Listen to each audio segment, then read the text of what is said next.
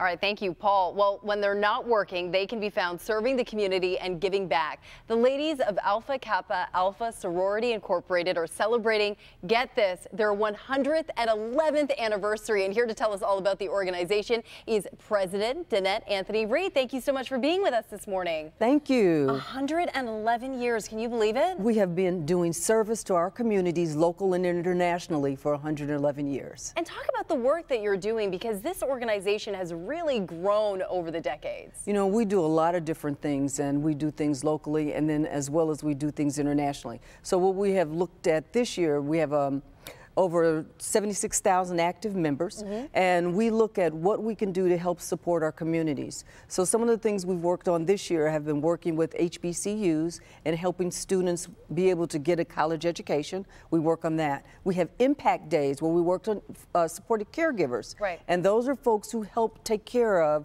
whether extended family or your family as they become well or ill and become well. So we do a lot of different things, and then we support the community, whether it's giving back, whether it's food drives, whether it's gathering clothes for the winter, just all different kinds of things that we can do. And let's take a look at some of the video of the work that you guys have been doing. What I found so inspiring is that this is a lifetime commitment.